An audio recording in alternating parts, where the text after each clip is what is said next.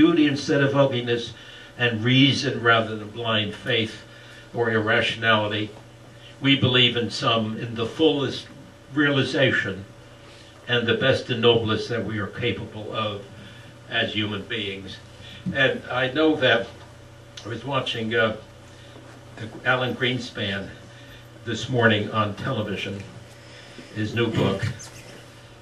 Ayn Rand called him the Undertaker. That was her word of endearment about him. And she was against altruism. I mean, she was a critic of the Soviet system, and she believed in complete individualism, and she thought everyone was selfish. And although I believe in the free market with regulations, nonetheless, I believe that not everybody is selfish, and that altruism is very deep in the human heart, and we need to cultivate that as humanists. Okay. So, yes, that's my summa bonum. I've redefined happiness, exuberance. We live in affluent societies such as this great city of Toronto, this great country of Canada. And what is the purpose of life? I call it the lust for living, the necessity. I can't read my own stuff on this side here. The intensity of living, ebullient, julian, throbbing, and pulsating, billowing, bursting at the seams, overflowing with energy, bubbling, effervescent, buoyant, fertile, fruitful, delirious, joyful, exultant, vivacious. Peak experiences, romantic love. George Bernard Shaw said, it's too bad it's wasted on the young. Ecstasy, orgasm, Vivaldi's Four Seasons, Beethoven's Ninth, Bela Bartok, rainbows, roller coasters, sunrise and sunset, circus clowns and fudge sundaes, French gourmet dinner, Whitman's Leaves of Grass, rainforest, cherry blossoms, the Garden of Evil. Sorry. I was reading the next one. 72 virgins. Someone in New York says, you know, that was a mistake. A suicide bomber kills a lot of people, goes to heaven. And he meets George Washington and Thomas Jefferson. He says, where are the two virgins? And God replies, they were Virginians. Harems, youthful warriors, spring growth, puppies and kittens. Life is wonderful, and we ought to recognize that fact. And humanism is the willingness to develop the goodness of living, you see, in spite of all the problems that we have. Okay, now in conclusion. Well, I'll leave that. Go on to the next one. We've led the battle for civil liberties, for euthanasia, for same-sex sexuality, for the right of a person to choose his or her own life. Okay. But as I said, we live now. Is it upside down or downside up? When you go to Australia, they tell us that they're upside and we're downside. Okay. We live in one world, one planet, a blue-green dot, seen from afar, as Carl Sagan said. We need a new commitment to humanity as a whole.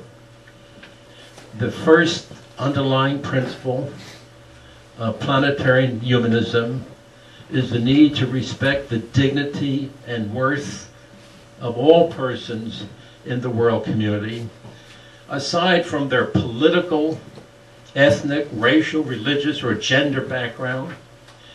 We need to act so as to mitigate human suffering and decrease the sum of human happiness wherever it is possible to do so. Okay. And we need a new planetary Bill of Rights. This has been outlined in Humanist Manifesto 2000, which was published in 1999 in Frank Quarry and been translated into 19 languages, and lays out an agenda for the future of humankind.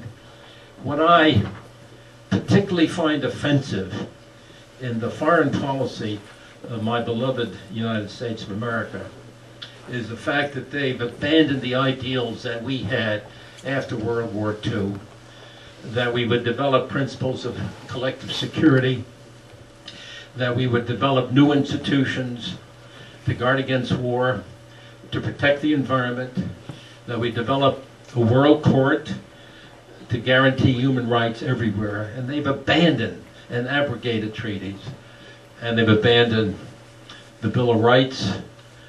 We should strive to end poverty and malnutrition and to provide adequate health and shelter for people everywhere on the planet.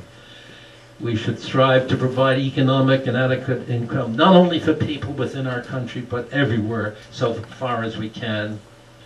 Every person should be protected from unnecessary injury, danger, and human rights. And individuals should have the right to education. And so I think you only have one or two. No, next one, please. Next one. Yes. What we've discovered from anthropology and genetics, population, no way around. That's from Australia. So, that's right. Okay, there we go. Okay. Here.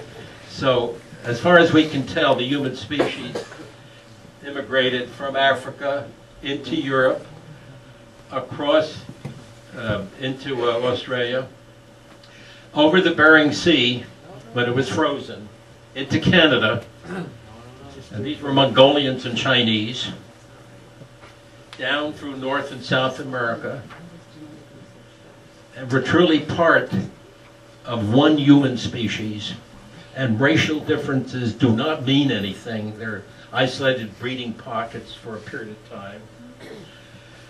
The American Christian nationalists, or neoconservative nationalists, maintain that America, the United States, was founded by the descendants of the Mayflower, who came over to Plymouth Rock, which we celebrated yesterday or day before on Thanksgiving.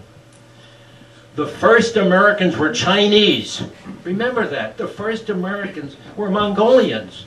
The first Canadians were Mongolians. They were not English or French or Spanish or Dutch.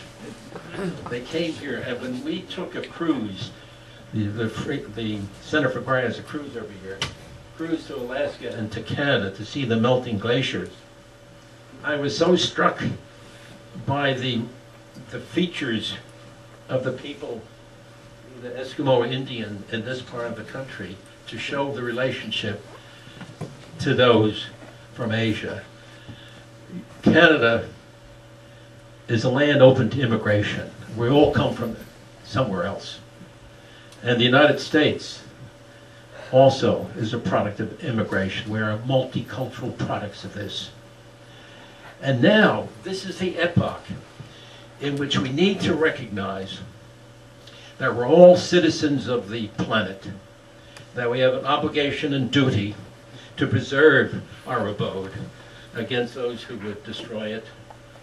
Yes, a blue-green dot seen from afar. And that we have an obligation to our fellow humans on this planet, no matter where they live.